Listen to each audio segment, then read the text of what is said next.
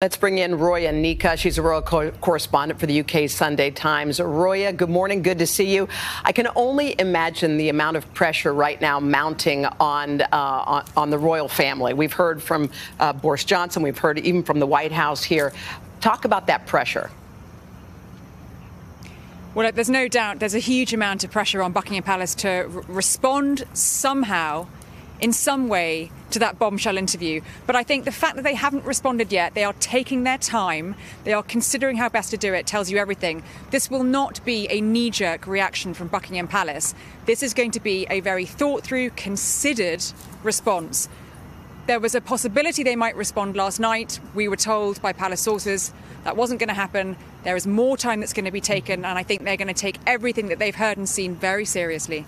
And how is it going over there? Because, of course, last night was the first television airing of the whole interview in the UK. How are people reacting? I have to tell you, it has gone down in an incredibly divisive way over here. There are people who, of course, think that the claims and the statements that Harry and Meghan made are really shocking. They paint a picture of a monarchy not comfortable with issues of race, not able to give Meghan the support she needed when she was, as she says, suicidal. There are a lot of other people who feel that these are issues, these are problems, horrible problems inside a family that should have been dealt with and addressed inside a family.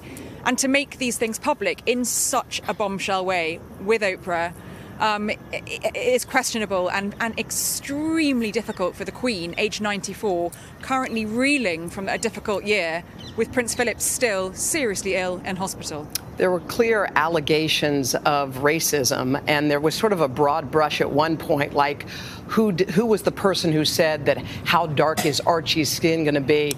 And clearly they were trying to make it clear it wasn't the Queen and it wasn't Prince Philip. So are they knocking on the door and trying to figure out who that person was who said that? I think we've just got to wait and see what Buckingham Palace come out with. You know, that there are pages and pages today in the papers of the things that Harry and Meghan said versus the things that happened at the time. There is no doubt that Buckingham Palace are not going to try and brush this under the carpet. This is something that I'm sure they're going to take very, very seriously. But I think the one thing everyone does want to try and avoid, which is very difficult if you look at the papers today, is some sort of witch hunt in terms of members of the royal family. Hey, thanks for watching our YouTube channel. Find your favorite recipes, celebrity interviews, uplifting stories, shop our favorite deals, and so much more with the Today app. Download it now.